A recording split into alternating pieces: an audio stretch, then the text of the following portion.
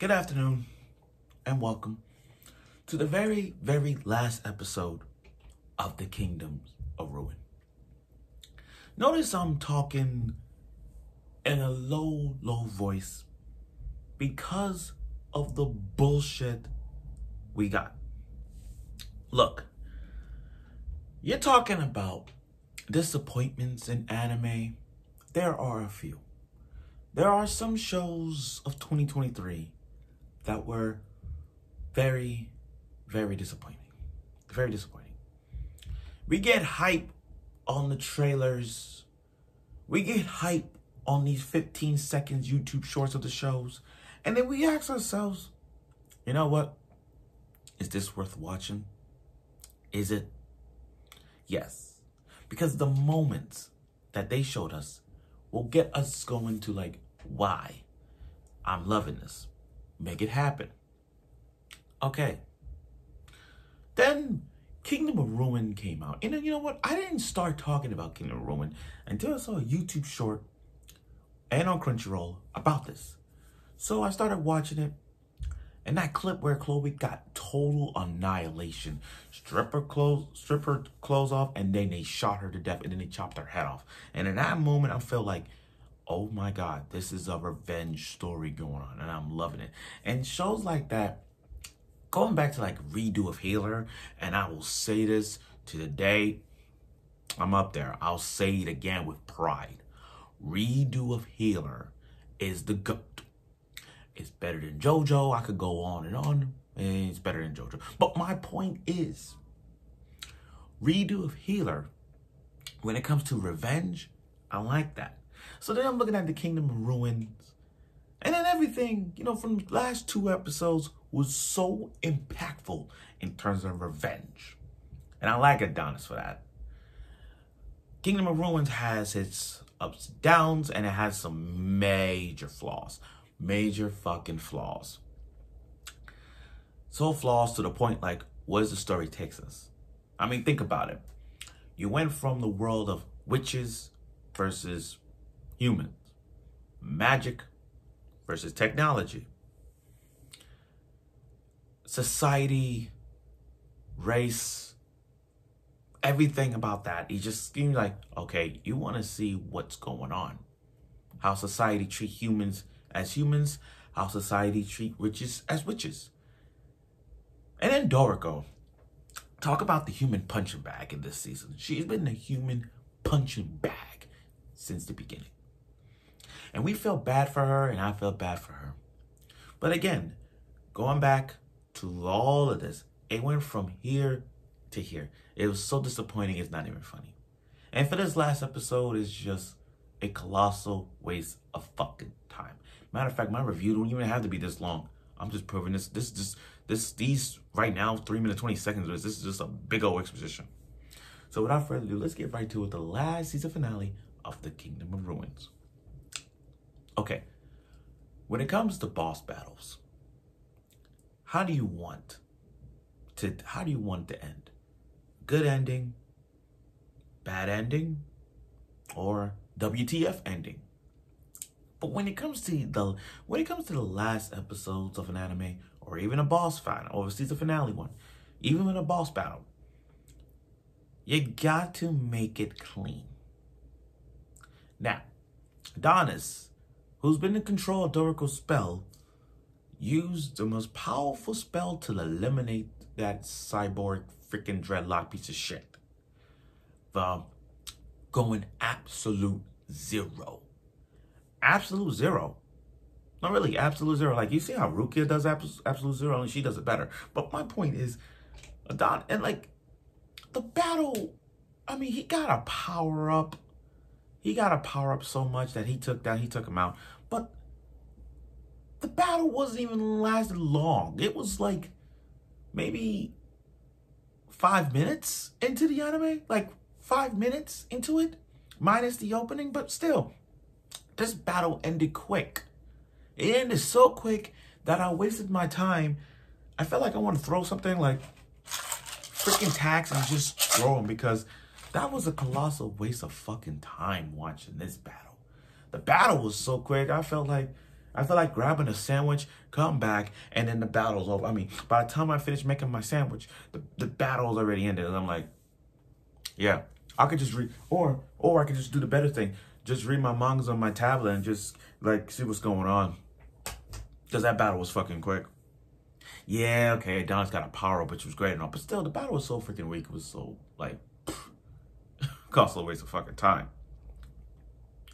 And you want to talk about the story. Like, where will this story take us? Yeah, Adonis and Doriko took down him. And then, you know, we put part of the world into absolute zero. And, you know, Doriko is Doriko. And you kind of feel bad for her throughout the entire season.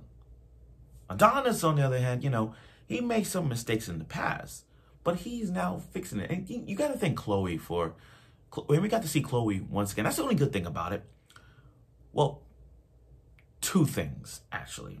One, you got to thank Chloe for coming back and just being, like, looking out for Adonis. You know, you see how you could say proud of him. She's proud of him because she now see Adonis as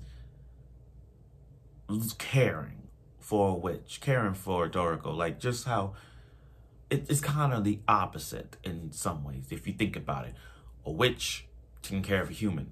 Now a human is taking care of a witch. It's kind of like the opposites right now. So now he's taking care of Doriko at the moment.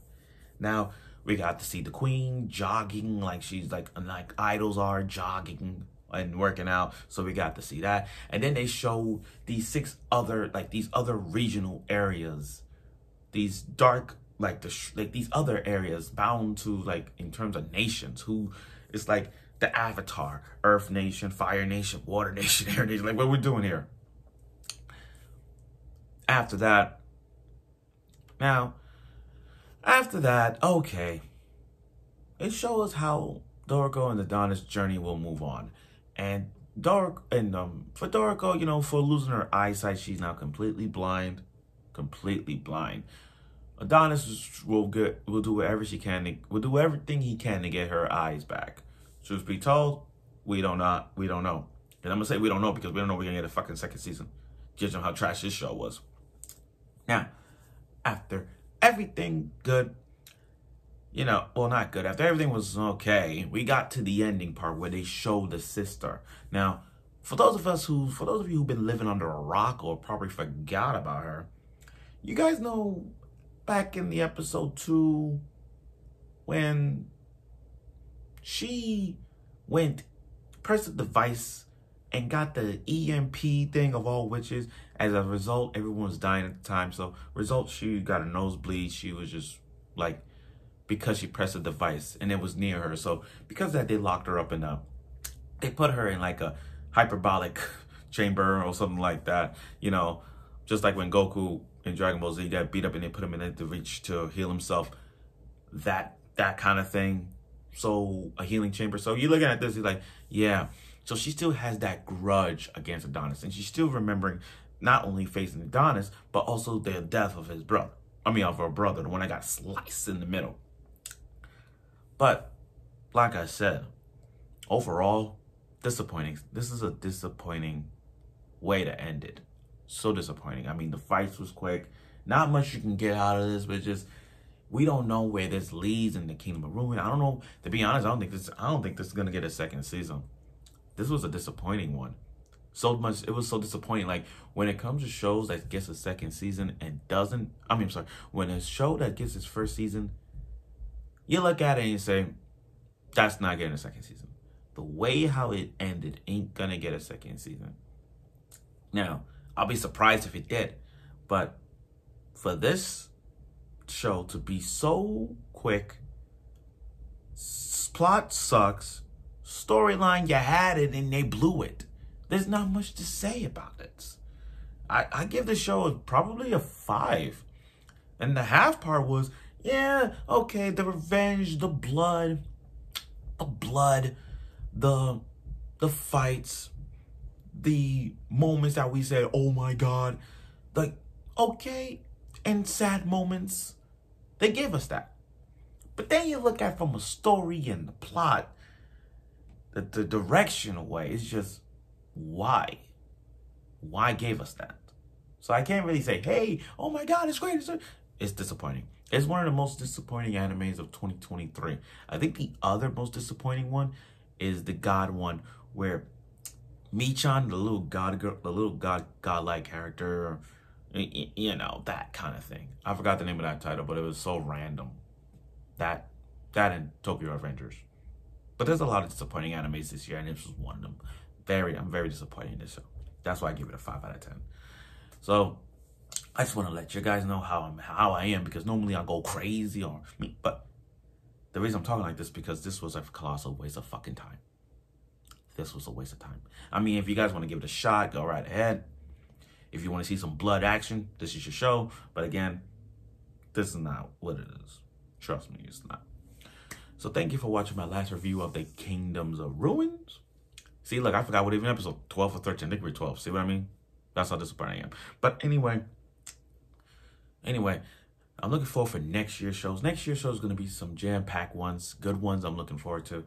I will do a video about it in terms of what shows I'm going to do reviews on. Oh, for the next year. Oh, and do some Q&As just to trigger you guys. Just to trigger you guys in terms of like what fan base is more annoying, this and that. It's going to be a lot of things I'm going to discuss about. So just to show y'all I'm not crazy about it, but you see. But anyway, I look forward to it, and I'm sure you will.